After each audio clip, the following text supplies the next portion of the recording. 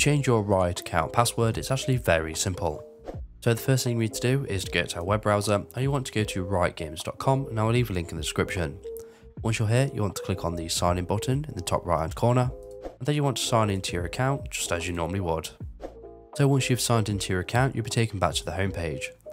So to change our password, what we need to do is click on the Riot Games icon in the top left hand corner. Then you want to select any one of these Riot games. In this case, I'm going to select Valorant. You will then be taken to the Valorant homepage. So to change our password, we want to hover over our account name in the top right hand corner, and then you want to select settings. You will then need to enter in your password again, so you want to do that. And if you forgot your current password, you want to click on Forgot Password and go through the following steps. You will then be taken to the back end of your Riot account. So to change our password, you just want to scroll down slightly to where it says Riot account sign in, and here you can change your password. So we just want to enter in our current password in the top box, and then you want to enter in your new password below. In this case, I'm going to generate and store a new password with our NordPass password manager.